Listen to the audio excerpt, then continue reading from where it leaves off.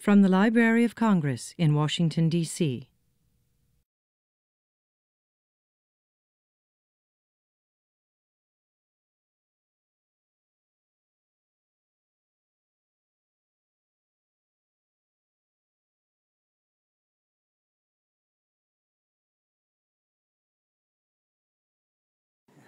Well, good afternoon, everyone. I am Carolyn Brown. I direct the Office of Scholarly Programs and the John W. Kluge Center here at the library. And it gives me great pleasure, that's not an exaggeration, to welcome you here this afternoon for a lecture by David Grinspoon, who is the inaugural Baruch S. Blumberg NASA LC Chair in Astrobiology. It's a long title, but there's a good reason for it. Which you'll hear about. The lecture today is titled Terra Sapiens, the Human Chapter in the History of Life. And if that term, Terra Sapiens, is not familiar to you, that's because you're hearing it here first. Before we begin, please, if you would, turn off your cell phones, or at least get them mute, so that they don't go off and interfere with the program, and anything else that might bong or bang or something. Today's program is a product of the collaboration between NASA and the Library of Congress to explore the humanistic and societal implications of the field of astrobiology. Science can ask questions about what exists, how it came into being, and the physical processes that are likely to unfold. But there are questions that science can't ask. Questions about the meaning of our lives, some understanding of who we really are as human beings, and questions about what we do with what we learn from the scientific process. And the two sets of questions are complementary, and this chair and the chair's program bring together those two elements, the scientific and the humanistic, you might say. The vision for this collaboration came from Dr. Baruch S. Blumberg, who is a Nobel Prize winner, but what's most important for us in this context is he was a founding member of the library's Scholars Council, which provides advice to the Kluge Center and the librarian, but also the head of the NASA Astrobiology Institute. So he combined these two dimensions in his own purpose. And it was Barry who came into my office shortly after I assumed this position and said, how about, chair in astrobiology teaming up with NASA to see if I would have an interest? And I said, sure, why not? And this lecture today and the chair is the fruition of his imagination, and hence the name. I'll say a few words about the Kluge Center. Was established through a generous donation of John W. Kluge to create a scholarly venue on Capitol Hill where the finest mature scholars and thinkers might have informal opportunities to talk with members of Congress and other policymakers. In other words, to sort of bring together the world of affairs and the world of ideas in a way that there could be useful conversation. The center also supports the rising generation of younger scholars, some of whom I see over here. And we hope that in, 20 or 30 years, some of them will be back as our senior scholars. And we also support a number of lectures such as this one. And you can sign up for additional information if you would like in the back and pick up a brochure. I want to make a special note that the LC NASA chair in astrobiology is selected through a competition, and this competition for the third chair is now open. The due date is December 1st. So those of you who might imagine yourself in this role, you might think about you still have time to apply. And I would like to acknowledge our incoming chair, Stephen Dick, who will be our second chair, and Mary Wojtek. I just saw her. Where is Mary? Oh, there she is, hiding in the back, who is our wonderful inspiration at NASA and actually makes things happen so that the money comes and the program gets done and everything on that side happens.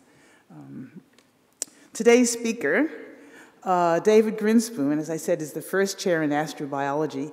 David came to us from the Department of Space Sciences at the Denver Museum of Nature and Science, where he was curator in astrobiology. His research focus is in the comparative climate evolution of planets and the implications that might have for the existence of life in the universe, and actually on Earth as well. His book, Lonely Planets, The Natural Philosophy of Alien Life, won the 2004 Penn Center's Literary Award for Research, Nonfiction. Dr. Grinspoon has also awarded the 2006 Carl Sagan Medal for Public Communication of Planetary Science, and that one given by the American Astronomical Society. During his 12 months at the Kluge Center, he's been an extremely active scholar and public intellectual. This is his third public appearance at the library. He also established a number of workshops with local area colleagues and has been out and about in town. I hope he'll give us a full list before he leaves so we know what he's actually been up to, but you'll see posters here and there showing up. I know he's continuing to do some of these high-profile activities, but he's also, these days, writing like a maniac to finish the book that he's working on. So today officially ends his tenure as chairholder, but he'll be staying on a little bit to work on this book. So it is with great pleasure that I ask you to welcome our whirlwind scholar and first chair in astrobiology, David Grinspoon.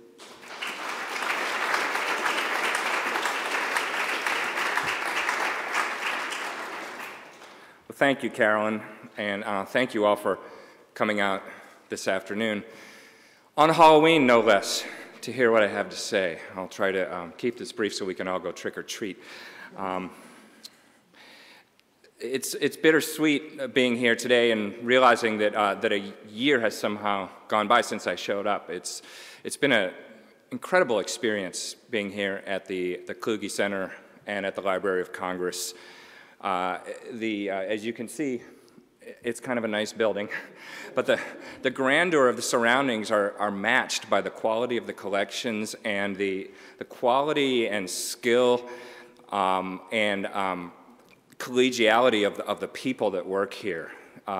Carolyn runs an amazing organization here, the Kluge Center, which is sort of the scholarly wing of the Library of Congress, hosts an amazing array of scholars working on really interesting projects. And I think I was the only scientist here, but that didn't mean that I didn't have anyone to talk to. I've been schooled in many topics since I've been here and found surprising synergisms between my work and the work of the others here, and it's just been a great experience. And the library staff, the librarians and the research specialists have been so helpful in helping me to navigate through the collections and find the materials that have helped me to do my work. So I'm tremendously grateful for the privilege, the experience. So Terra Sapiens. As Carolyn said, that's a new term. It's a term I've sort of invented, and I'm at least it's at least the working title of the book I'm working on, which will hopefully have a subtitle that, you know, if that's the title, it has to have a subtitle that tells you what the heck it means if you're browsing. But literally it means wise earth, and it's my notion of a vision that we ought to carry into the future as we think deeply about the human role in Earth evolution and what's happening on the Earth now as a result of our presence, the presence of our civilization here. And the work I've been doing here is trying to understand that development, the sort of human development on Earth from the perspective of astrobiology. Astrobiology is the scientific study of life in the universe. That includes life on Earth, but geared towards trying to understand the universals of life. So what lessons does the history and the nature of life on Earth carry for us about the essentials of life, and how do we combine that with our growing knowledge of the rest of the universe, the planets in our solar system and all the planets we're discovering far beyond? How do we combine all that knowledge to become wiser about the prospects for life in the universe, know how to look for it, know how we would recognize it, and contextualize our own existence in the light of all that new knowledge and that new perspective. Well, if you were watching Earth from an alien perspective, say you were a very patient alien who had been watching Earth for billions of years, you would have noticed various changes on the planet over all these eons, but you would have especially noticed that something really strange and really dramatic and new had happened very recently, what's happening right now. For example, if you were looking at the dark side, the night side of Earth over all those eons, it would have been pretty dark through most of that time. Maybe there'd be the occasional lightning flash, the occasional splash of aurora. And then more recently, a few 100 million years ago, when the continents became forested, maybe there'd be the occasional forest fire at night, but still pretty much unbroken darkness on the night side. Until very recently, you'd see something look like this, springing into being, the lights flickering on, first in the coastal areas, and then spreading in networks throughout various parts of the night side of Earth. And this would be in conjunction with other dramatic changes. You'd see the composition of our atmosphere changing in new ways. And then very recently, if you were watching carefully, you would have seen these strange little bits of metal start flying off the Earth only in the last 50 years, and some of them even flying to the other planets and sending radio signals back. So something new and very different is happening on our planet.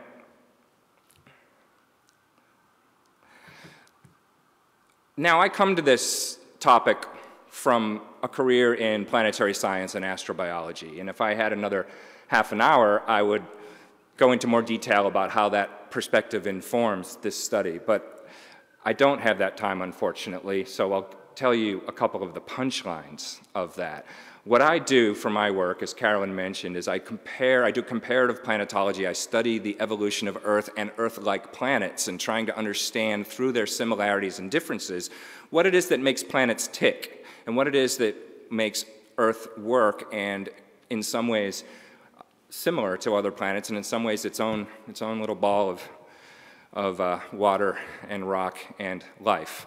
So one thing we can say, one thing we've learned is that Earth-like planets seem to start out fairly similarly. Earth and Venus and Mars, our two nearest neighbors and two most Earth-like planets in our solar system, seem to have all started with pretty similar conditions, not identical, but much more alike than they are now. They all were watery and wet and warm, apparently, when they were young, which is very interesting from the standpoint of astrobiology because it may be that Venus and Mars had conditions that we believe are the conditions that Earth had that were essential to the origin of life. So that's pretty exciting, and we're on the trail of trying to understand if origin of life could have actually happened in these other places.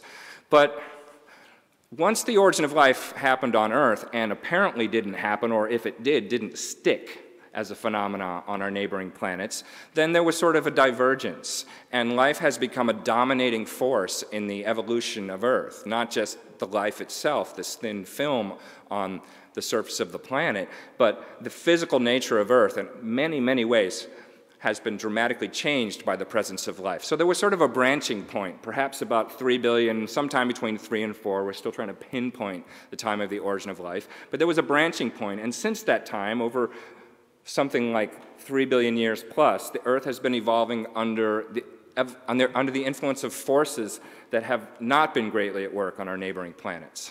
So one thing we've learned is that Earth is an odd ball. It's, in our solar system, really unusual.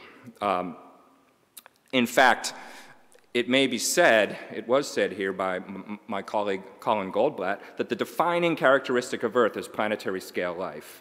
Now, that was a divergence that happened a long time ago. But very recently, you might argue, another branching point has been reached. Much more recently, Earth has been under the influence of a new type of geological force, the global activities of humanity, defining what we refer to as the Anthropocene Era, of course meaning anthropo, human, the time of humanity. This is a fruitful concept. It's a controversial concept for some reasons I'll get into, but it sparked a lot of really interesting conversations. This notion that humans have become a dominant force of planetary change on the Earth. In a sense, what this means is the joining of several different historical timescales that we've traditionally thought of sort of separately in this, and they're represented here on this graph. The geological timescale, all these ages, the Triassic, the Jurassic, which is famous because it's a Hollywood star, the Cretaceous, the Paleocene, so forth. That's one way of thinking about time. On the right here, the history of life, the succession of stages in the evolution of life, biological time. And then in the center here, what we think of as history, human history, the events and people and civilizations that mark what we call history as an academic discipline. But in a certain sense, with the Anthropocene, we're realizing that these have all become conjoined, that human history has now become a factor in the geological history of Earth and the biological history of Earth. And it's an interesting question whether they've become sort of irreversibly conjoined. That, of course, depends on the future. Now, the Anthropocene has become a hot topic in Earth science. This is just one of many papers I could show you, but there are special issues of journals and publications, and actually now at least 2 professional journals, maybe 3 that are just devoted to the Anthropocene. And if you go to our meetings like the American Geophysical Union, our big earth science meetings, there are now sessions on the Anthropocene. So it's become something that's in the air and is being talked about by scientists and is proposed as an official new term for the geological time that we're in now. It has not been ratified, been made official, but the proposal is out there under consideration. And just very quickly, and again, one could give a whole talk on just this subject, the evidence, but these are some graphs showing the change over time of various factors that represent human influence on the Earth. And so, for example, in the upper left, population is an obvious one. Water use, damming of rivers. Down near the lower right, there's some, more sort of funny ones like McDonald's restaurants and so forth. But the point is, there's a similarity to the shape of all these, and that's not coincidental. This represents the accelerating influence of humans on the Earth. And you'll notice there's an inflection point, a change in slope, right around 1950 in all of these, and that's the time that scholars of the Anthropocene call the Great Acceleration, where for people can debate the reasons, but there was and probably the reason had to do that all this was latent, and then during the wars, people were busy with other things, and once the wars were over, the economy and industry sort of pent up, let loose, spurred on by the technological innovations that, whether we like it or not, are often the product of war. But at any rate, this great acceleration led to a massive increase in human influence in all these different ways. And then this next set of graphs shows you sort of, these all represent the response of different aspects of the Earth system to those provocations by human civilization, so-called civilization. For instance, upper left, obviously CO2 is one we hear a lot about. On the top here, there are other atmospheric gases that are doing something similarly. And then as you go down, various other things having to do with the hydrological cycle and the numbers of floods over time, biodiversity, species loss. I won't go through all this, but the evidence is there. If anybody needs convincing, I can point you towards the papers. But again, you see there's a similarity in shape to these, the time history of a lot of these factors, and that is not just coincidence. We humans have become a dominant force on Earth. Now, one response to this by some scientists who are skeptical perhaps of the significance of the Anthropocene is to say, well, so what? We're not the first species to come along and radically change the Earth. What's so special about us? And that's true, actually. If you look through the long history of Earth. There's some dramatic episodes of other species coming along and evolving and radically changing the planet to the point where the Earth became horribly polluted and led to mass extinctions due to the result of species that were here long before we came along. For example, this chart shows you the rise of oxygen over time, and you'll notice that where it jumps up just before 2 billion years ago, this is known as the Great Oxygenization Event. That's hard to say, especially when you're on stage. Oxygenization. Say it 5 times fast. Anyways, the Great Oxygenization Event is often thought of, or I think arguably is, the most extreme chemical transition in the history of Earth. When life discovered photosynthesis and started breaking up molecules for energy, using sunlight, releasing oxygen, making organic stuff to live on. It was a wonderful innovation to spur evolution and to spur the amount of biomass on Earth. It was also a horrible ecological disaster. All that oxygen is poison for organic life. And we don't think of it that way because our ancestors evolved to use it, and we breathe, and that oxygen creates a big chemical imbalance, and if you've evolved the right enzymes, then you live off that imbalance, and you're like, great, oxygen, I can breathe. But if you don't have those enzymes and you're organic life on a planet, you die. So it led to a lot of mass death. So this is interesting, thinking about the role of humans. What's different about us? We're not the first species to come along, and even we're not the first species to come along seeking a new energy source. That's all these poor innocent cyanobacteria were doing, was trying to find a better source of energy. And they did, photosynthesis, and they destroyed the Earth practically. In fact, it's amazing how close they came to destroying the Earth, because not only did they poison the atmosphere with oxygen, but this probably caused a massive climate crisis. There's an episode that scientists call Snowball Earth, where the Earth became almost fully glaciated, frozen over, and it could have come close to being irreversibly glaciated, where you get in this sort of stuck in this cul-de-sac where if the Earth is covered with ice, it reflects more sunlight, which keeps the Earth cold, and it can't unfreeze itself. And some scientists think that we actually maybe came close to destroying the biosphere permanently. So those cyanobacteria, in one way of thinking about it, were not entirely innocent. But in another way of thinking about it, they were entirely innocent because they were just doing what life does, which is multiply and find new ways to survive. So isn't that what we're doing? How are we different from the cyanobacteria? In what sense can we be said to have responsibility or be something really new on this planet? Well, in an effort to try to answer that question, I've come up with a sort of taxonomy of catastrophe.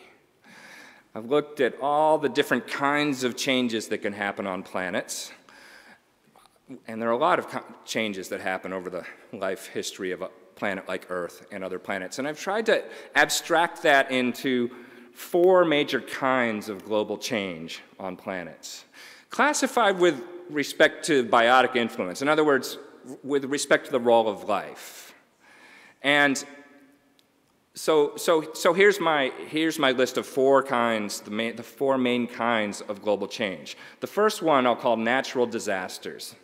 And that's just when, as the bumper sticker says, stuff happens, right? Good things, or bad things happen to good planets. An asteroid comes along and causes a mass extinction, as famously happened 65 million years ago and wiped out the dinosaurs and 90% of other species alive at that time. Or there'll be a massive episode of volcanic activity because of some volcanic superplume in the mantle, and that's happened before too, leading to a massive climate change and a lot of die-offs. Or even in this category, you could say there are things that sometimes happen out there in the galaxy, gamma ray bursts or supernova, that if they're close enough can sterilize the life on a planet. So this is all by way of saying that we do live in a dangerous universe on a sometimes dangerous planet, and stuff happens that sometimes life has nothing to do with. So that's what I'm calling natural disasters. Natural in this sense, natural is a loaded word, I'll come back to that, but in this sense, meaning that life had nothing to do with it, innocent bystander. Okay, the next category of change, which I'm calling biologically induced catastrophes, I'm symbolizing here with the green leaf. And because probably the best example of that is the one that I already mentioned, the evolution of photosynthesis, which was, you know, must have seemed like a great idea at the time, except of course, as far as we know, there wasn't anybody there that had ideas in that sense. But it was certainly a productive innovation for life, and, but the local effects were wonderful for those organisms. The global effects over time were disastrous as the oxygen built up. So that's what I'm calling a biologically induced catastrophe. And these natural disasters, as I mentioned, category 1 of global change will happen everywhere, every planet. In fact, the good planets, the planets with life, I argue will have more of them, because a planet like Earth that has the kind of vigorous activity that facilitates habitability with the kinds of chemical flows we have and so forth is active and therefore more likely to have these sort of natural disasters, at least the internally generated ones. Category 2, the biologically induced disasters, catastrophes, I argue will happen on any planet with life. That life sooner or later, because what does life do? It finds new survival techniques and it multiplies, it maximizes its biomass, it maximizes its ability to multiply and occupy whatever territory it can. And so sooner or later, that will probably lead to this kind of catastrophe. So I think all planets with life will face this first and second kind of catastrophe. Now the third kind is what I'm calling inadvertent, and that's sort of what we're going through right now, symbolized on this graph by traffic. And that is what I would call the action of sort of so-called intelligent life, life that's very clever and invents technology, which greatly enhances its ability to solve local survival problems, but eventually, I think inevitably, will produce global problems.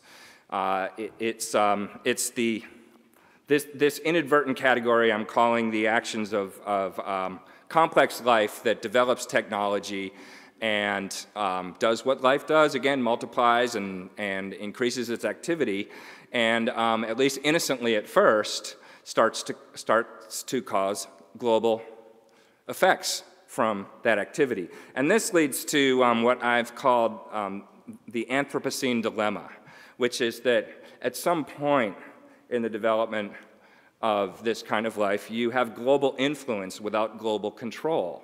That's basically what we have now. We are doing I'm not just talking about CO2, but there's a whole range of technological activities that we are carrying out now where there's just nobody's thinking or acting or deciding on the course of these activities with any thought to the global consequences. So this is, and where you have influence that's far beyond the domain of the control that's being exercised is where you sometimes get into trouble with technology.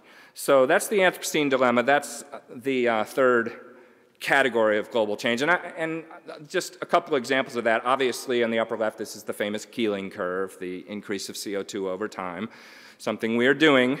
The consequences of that, the disappearance of the sea ice, many other consequences. The lower left here is the famous hockey stick showing the changes in temperature, which have a lot of natural variability but are becoming increasingly imprinted by the signal of anthropogenic climate change. And then on the lower right here is the ozone hole, the famous ozone hole. Another example of inadvertent change where we somewhat innocently, again at first, we're putting these chemicals in the atmosphere that we thought were inert and perfectly safe. And they are inert and perfectly safe down here in the troposphere where we live. Problem is when they eventually filter up to the stratosphere and get broken up by ultraviolet light, they start doing nasty stuff to the ozone. And what's cool though about this example of the ozone hole is that I'm using it as one example of this third category of global change, the inadvertent, but I also think it's a really good example of this fourth kind of global change that I want to talk about now, which is intentional. Because the ozone problem was recognized, by the way, was recognized in no small part because of the activities of comparative planetology.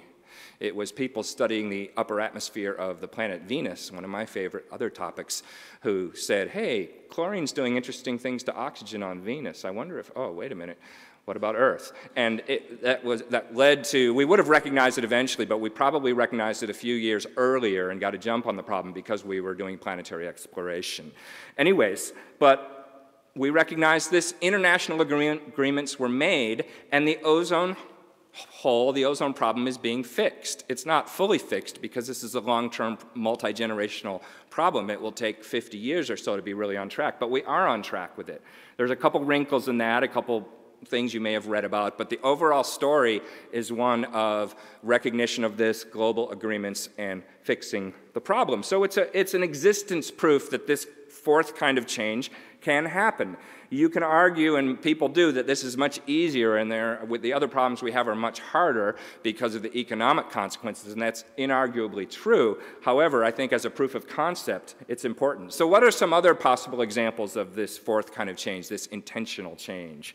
Well, I mentioned, and what do I mean by intentional global change? Well, here's what I would call truly intelligent life. And these are loaded words, but I'm exploring a definition of intelligence where intelligent life hasn't really evolved on a planet if you don't get to this stage, because what good is intelligence if you can't survive, at least technological intelligence, if you can't actually live with yourself for very long. So I'm exploring a different definition of intelligent life that incorporates this. But at any rate, truly intelligent life, acting with forethought, awareness of its global roles and responsibilities, and the consequences of its action on a global scale. So ozone replenishment is already underway. The halting or reversing of global warming is currently under discussion. Now, some days that discussion may discourage you, and some days it discourages me. However, the fact that it is under discussion I see as hugely positive. There is a global conversation going on now about this that was not happening a decade or 2 decades ago. And in the long run, this is the first step, and this is very positive and very important.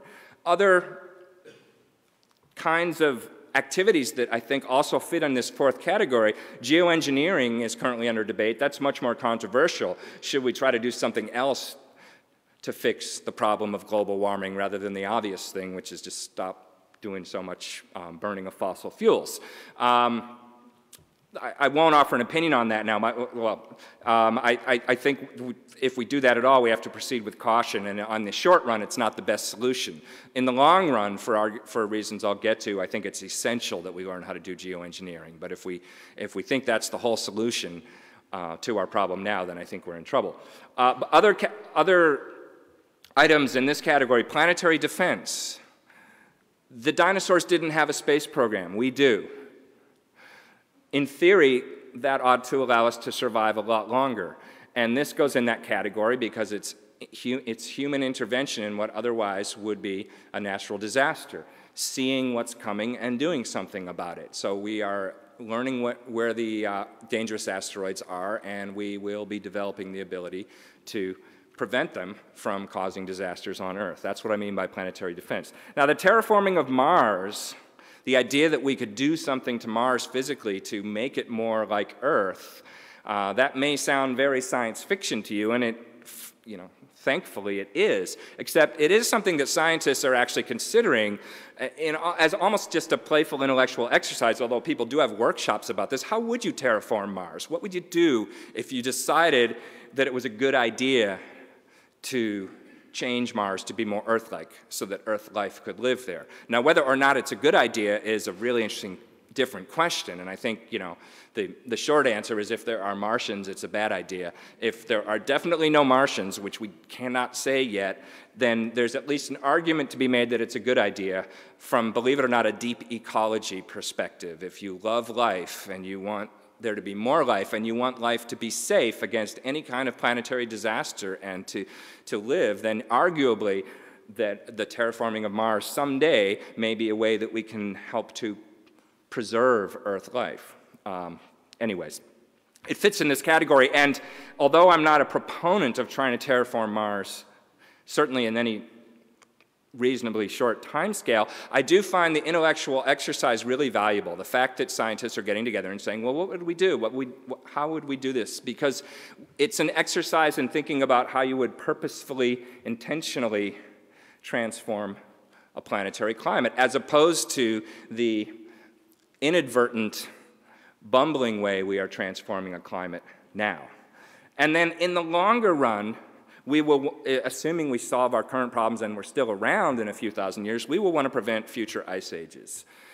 Our civilization has been very lucky. We've evolved during a relatively stable time of climate on Earth. Over the long run, Earth is not benign for a civilization like ours. It's a capricious planet. Climate changes. You do not want to live through another ice age where all of North America is under a mile of ice and where sea level is dramatically different from the way it is now, where the carrying capacity, the agricultural carrying capacity of the Earth plummets so that most people alive starve. It's not a good idea. But fortunately, if we get to that point, we'll know how to do something about it. And that's why we're talking thousands of years at least now, but it fits in this category. And then even much farther, much farther in the future, but again in this category of intentional change, eventually, if there's anybody here at that time, if we've solved these more short-term problems, we will want to mitigate the inevitable runaway greenhouse due to the evolution of the sun. The sun is very slowly heating up. Don't believe anybody who says that the global warming we're observing now has anything to do with that. I'm talking about over billions of years now. But nonetheless, this is a well-known fact by astronomers, and it's inevitable that some 1 or 2 billion years hence, the Earth would become uninhabitable to our kind of life because of what's going to happen on the sun, unless somebody decides to do something about it. If we're really around for that long, or if somebody is, or our descendants, or the descendants of our machines, or something else that comes along and evolves, the descendants of the elephants after we wipe ourselves out, and they're all sitting there having meetings and wagging their trunks around and pointing their laser pointers, whatever. Anybody who's around then will want to do something about this as a way of preserving not just themselves, but preserving all of Earth life. Okay, so now we've gone out to very long time scales. Now, coming back to the present, how are we to view the present in the long sweep of time? One of the potent aspects of the Anthropocene as a concept is not just that it situates us in relation to our past, the deep past, but it also, by placing us in this long landscape, this long temporal landscape of geologic time, it gives us a different way to think about our future. And what will the Anthropocene be? If you imagine somebody 1,000,000 years from now, 1,000,000 years hence, digging up these rocks that we're now debating whether to call Anthropocene rocks, the rocks that are being laid down today, this strange strata that has Twinkie wrappers and styrofoam and floppy disks, what will that be in the history of the Earth? There are different kinds of strata in the history of the Earth. There are some that are basically just events, like I call it here the KT boundary, the Cretaceous-Tertiary boundary, the centimeter-thick layer of clay that was left by the asteroid that wiped out the dinosaurs. It's a very thin event, recording a brief interval. Is that what the Anthropocene will be? Maybe. If it's just all about the burning of the fossil fuels and in an orgy of consumption and not thinking about what comes after, then it might just be a layer. But what if it's something longer? What if it's the beginning of something like an epoch, like the Paleocene that lasted for tens of millions of years? Or even, there's a third option, a few times in its long history, the Earth has gone through what can be called transitions. Fundamental changes in the way the rules operate such that there's a permanent difference between the before and the after. The origin of life, the Cambrian explosion 600 million years ago when all animal forms that are currently on Earth exploded into being. Those are transitions. And is it possible that what we're actually seeing now with this merging of the geological and the historical activities and timescales of Earth is a transition to a new phase in our planet's history? Well, that, of course, depends on what we do. We have a choice here. And what does it depend on? Well, it depends on how we deal with what several smart people have called the 21st century bottleneck. There's several sages. On the left here is Sir Martin Rees, the astronomer royal of England. On the right is E.O. Wilson, the famous biologist from Harvard, and these are books they wrote. And Martin Rees, in this book, Our Final Hour, gives us a 50-50 chance of surviving the 21st century. Maybe not great odds, but it's a lot better than, 10% chance. It gives us a fighting chance if you've got 50-50. It's better odds than my Denver Nuggets have of winning the championship this year, but I'm still rooting for them. Okay, anyways, so what is this 21st century bottleneck?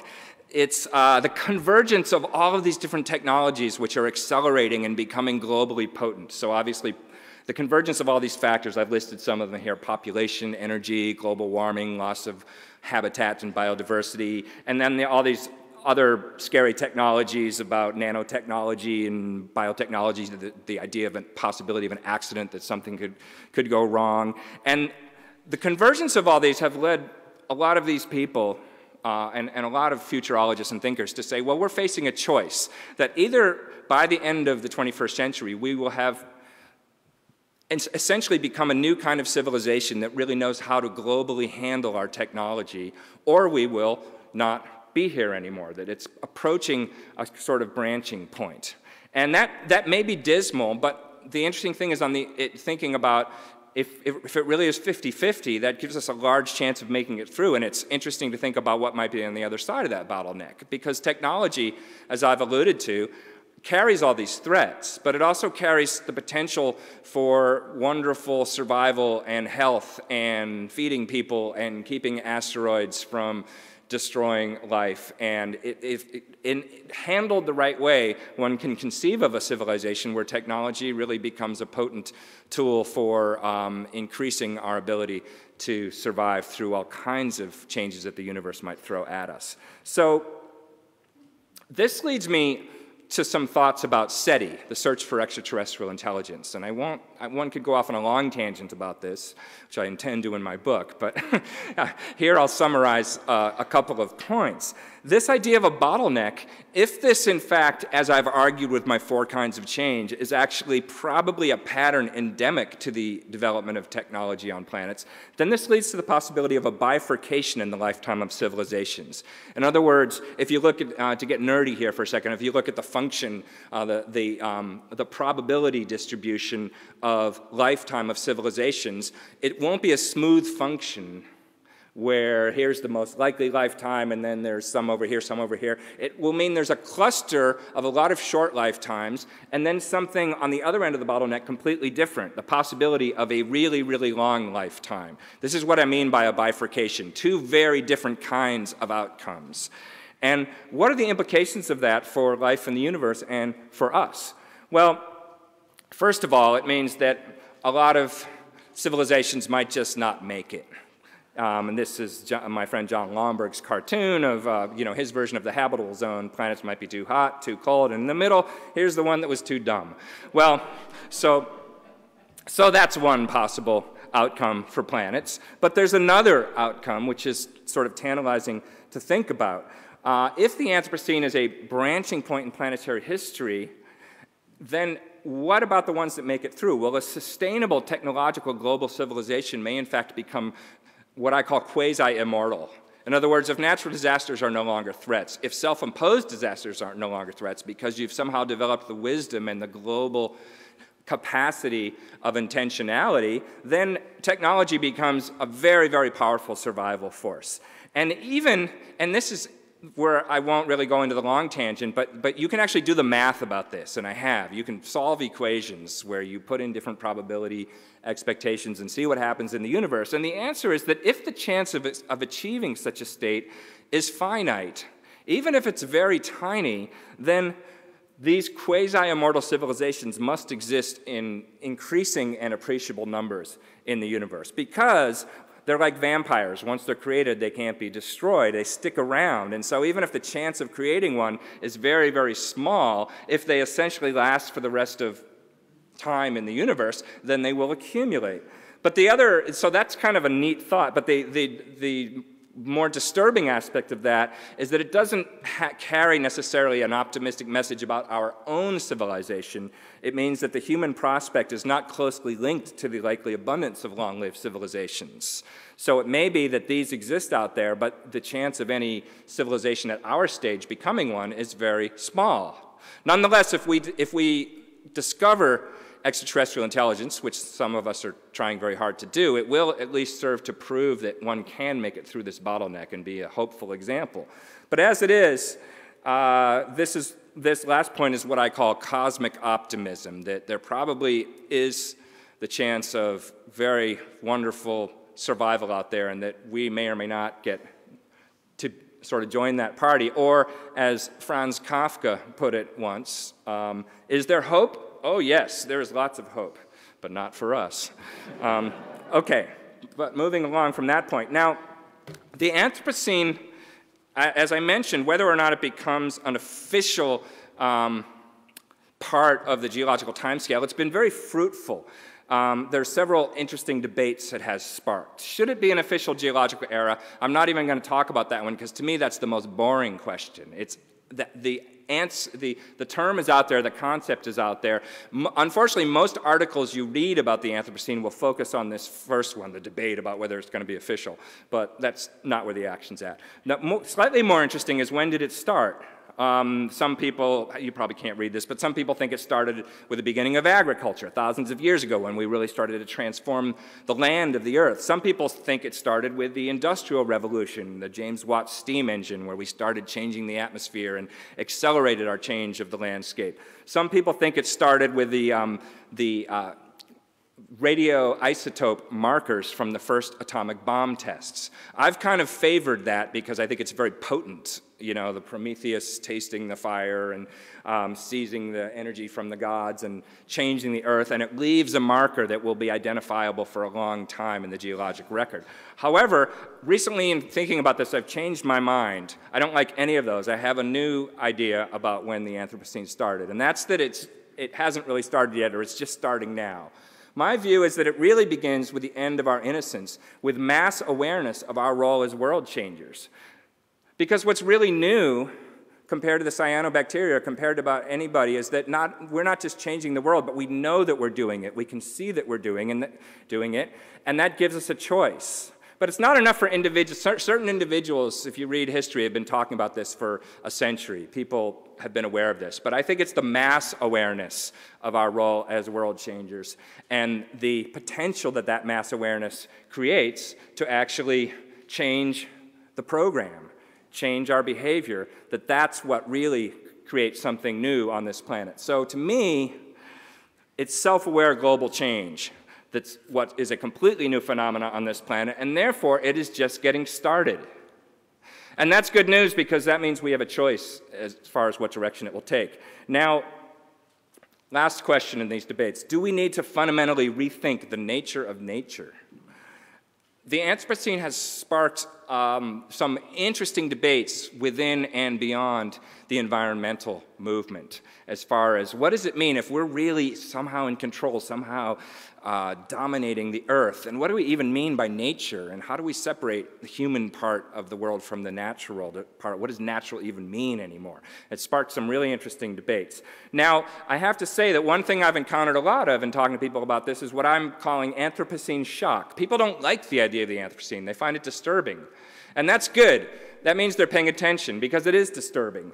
I mean, think about it. Isn't it narcissistic and arrogant and self-aggrandizing to say that, I mean, species come and species go. Who are we to say it's so important, that we're so important, that our appearance on Earth is a brand new geological epoch? I mean, that's quite the statement. Furthermore, it carries the obnoxious implication that maybe we're elevating ourselves to godlike status. Do we think we deserve to be in charge? Do we know how to run a world? No, we don't, but we find ourselves running one. That's the problem. Well, but this does smack uncomfortably of the sort of biblical world created just for us. Hasn't science throughout its history led us in just the opposite direction of this? Carl Sagan, who was a mentor of mine and who I don't have to tell you who he is, one of the most famous scientists of the last century, one of the things he talked about frequently, he had a book chapter with this title, The Great Demotions. He talked about how the progress of science has destroyed so many human conceits of thinking that we're so important. The Earth is not the center of the universe.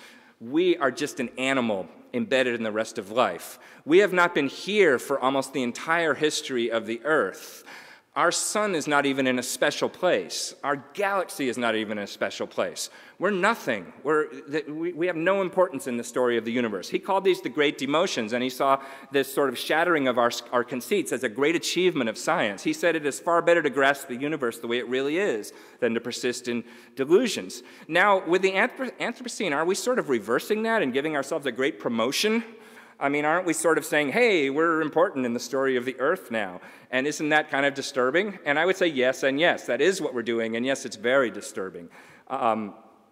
But the point of science, as Carl liked to point out, is not to comfort ourselves with feel-good stories. It's to try to find new ways to see things as they really are and then deal honestly with what we learn. And when we add up the evidence, there is no escaping that Earth has entered a new chapter, a new kind of chapter. And therefore, the rules have changed, and Earth science has to recognize the Anthropocene because the Earth is becoming unrecognizable.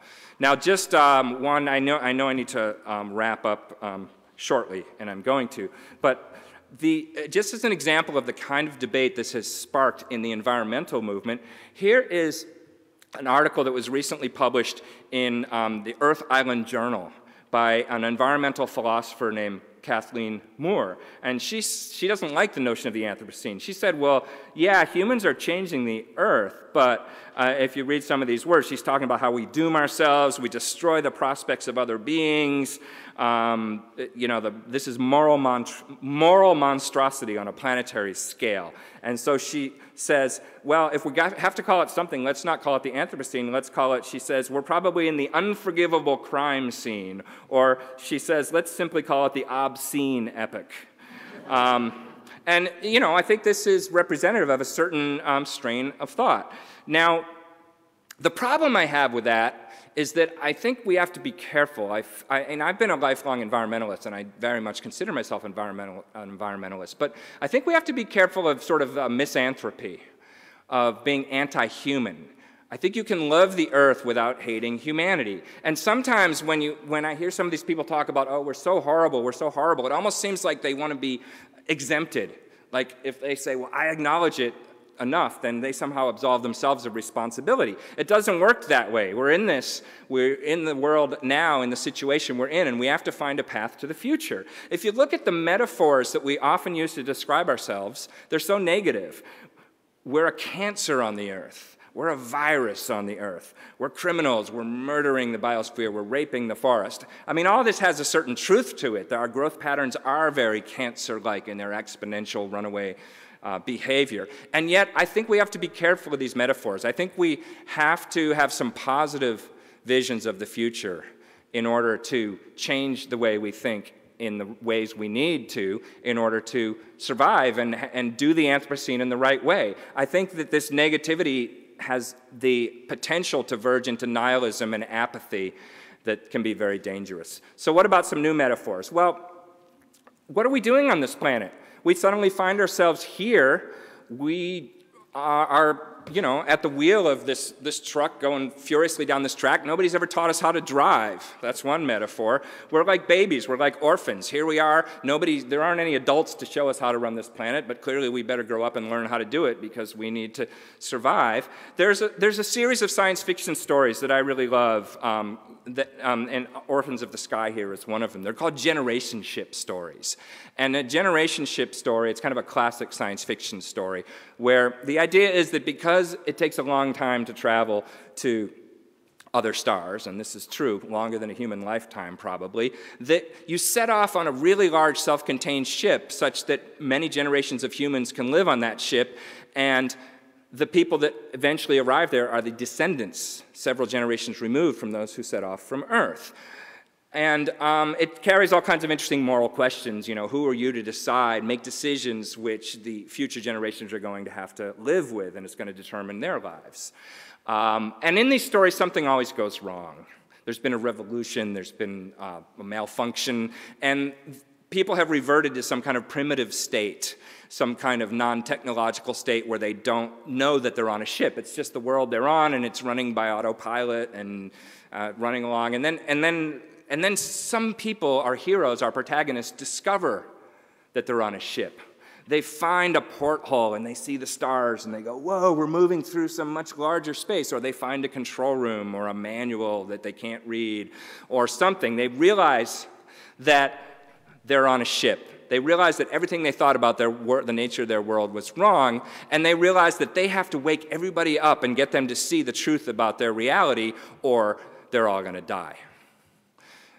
And they're embedded in this chain of decisions where they're fully dependent on the decisions their ancestors made, and depending on how they solve their current problem, their descendants will have a future or won't have a future. Now, in a certain sense, I think that's a good metaphor for where we're at. Now, with the scientific revolution, we've seen the stars. We've realized, oh, this is the nature of our world. And now we're realizing, oh, we're actually kind of running this place, but we don't know how to run a world, and we don't have a manual. Hey, everybody, wake up. We have to figure out how to do this. And it doesn't matter. We can say our ancestors were horrible. They did these horrible things. They got us into this mess. But that doesn't really help us with our current situation. We have to take stock of where we are and figure out how to proceed and have a vision of where we're going in the future. So this is why I like the phrase Terra Sapiens. We have to, this is what I see as our task. We have to create a wise earth. In order for our civilization to survive, we have to become a new kind of entity on this planet and learn to live comfortably over the long haul with world-changing technology.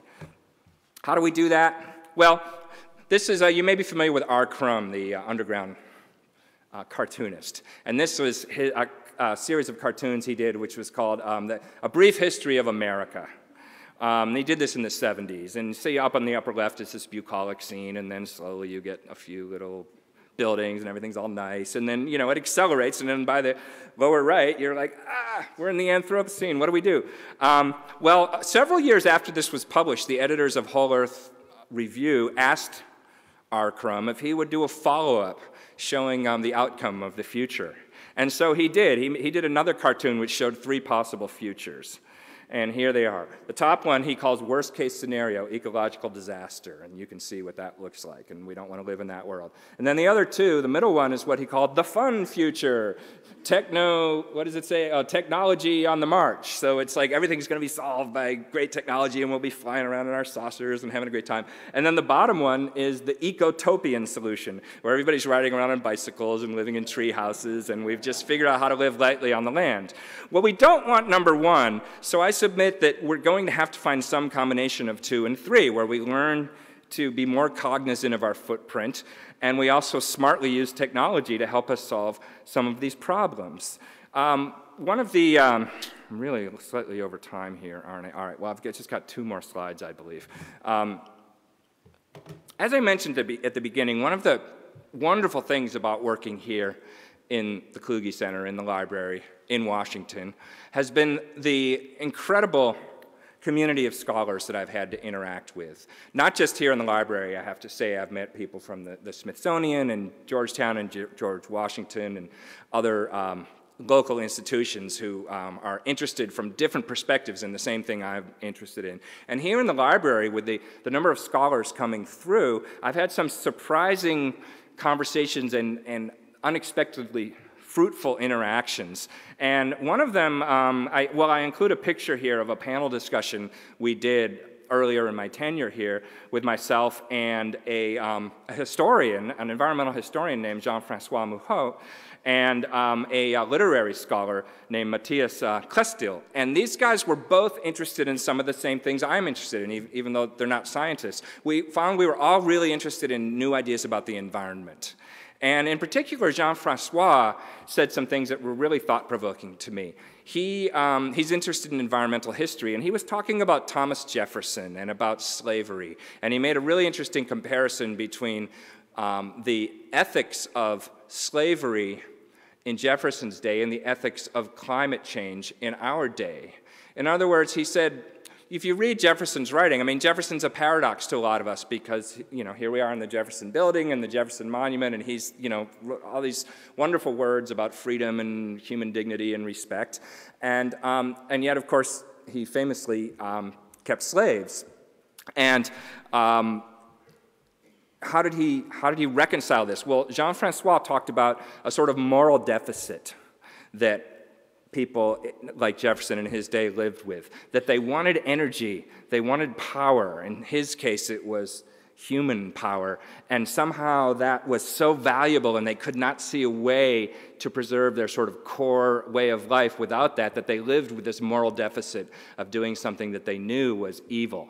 And he was drawing a parallel to that with our current need to power our civilization, and we can't imagine giving up the things that we have, and so we live with some of these behaviors that we know are harmful and destructive. So I thought that was really interesting, and in a sort of perverse way, hopeful, because it reminded me that mores and societal values that seem rigid and fixed and unchangeable do change over the generations, that humanity does evolve. Slavery is not an acceptable part of our culture anymore. You can point out that it still exists in the world, but you cannot deny that there's been a massive shift in that.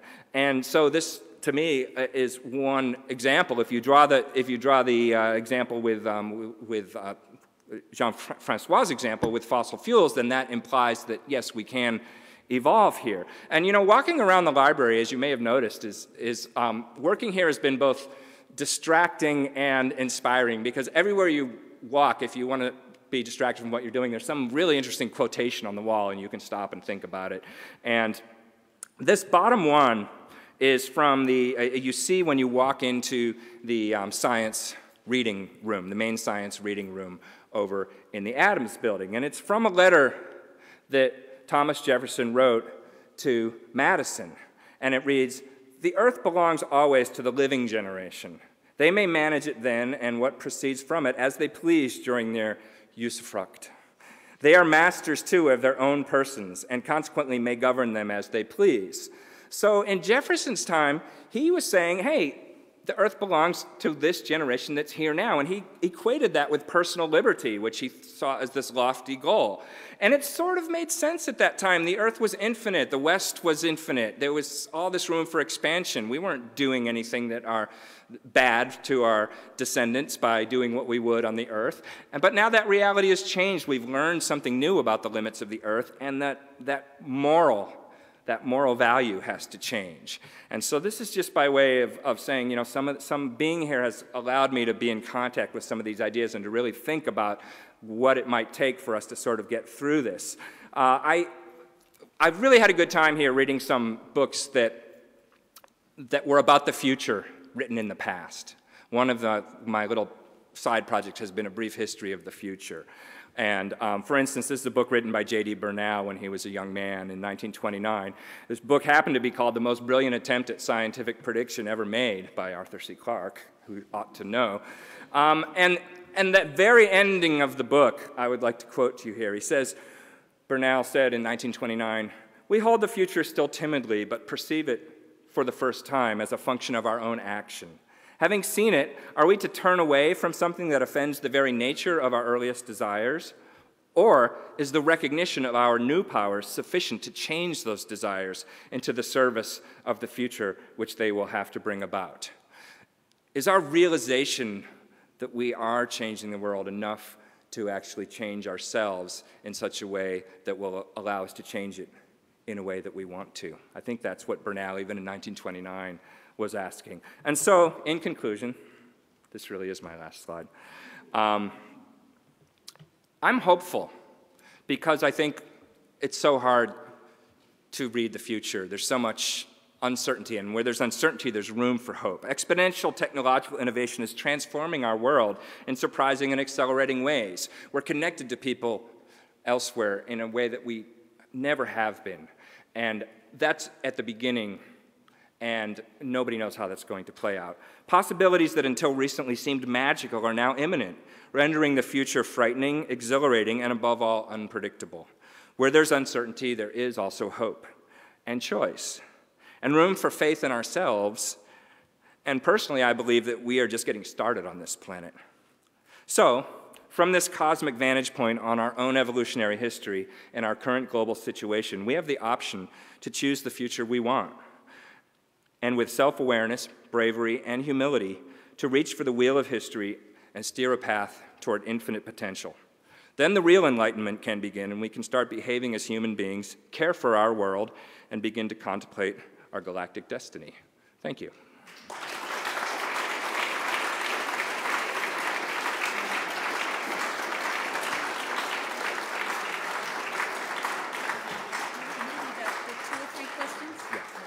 So I've run a little bit over, but we do have time for a couple questions. Jason has the microphone, which he will hand to the questioner. We've got a questioner right here in the front row.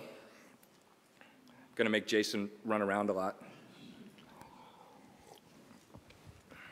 I'll try to be brief, but I was reminded of Stanley Kubrick's and Arthur C. Clarke's 2001, in which the ape threw the bone up and became the spaceship, and that next evolutionary leap. And it seems to me that, you know, one definition of man is Homo faber, the tool-making animal. If we get around to calling ourselves the Anthropocene epoch, it might be anachronistic. It might be, well, better called the Mechanocene or Technocene epoch. And Terra Adultus, if we keep building machines that are exponentially, increasingly brighter and smarter than ourselves, I mean, what reason would they have to keep us around other than pets? It's a good question. One possible future is that some people have recently been saying that intelligent machines will be the last invention we ever make. And it could be. Personally, I'm skeptical of that.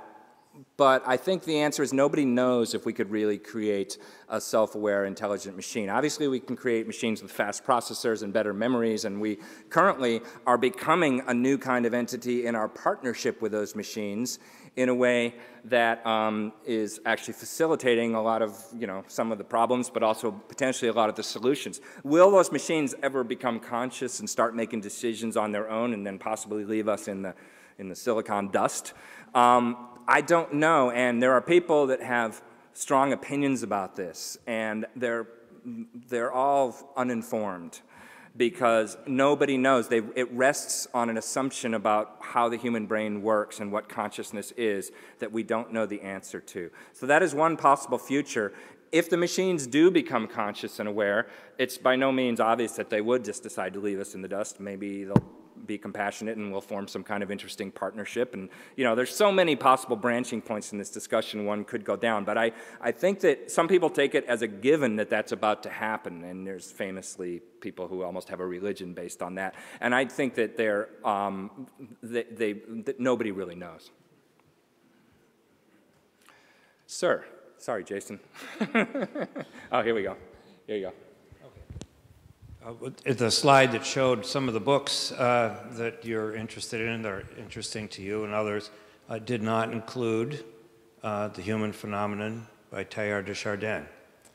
Would you comment about the hominization of the Earth and the possibility that what's happening here is not so much our influence on the Earth as the Earth's influence on us?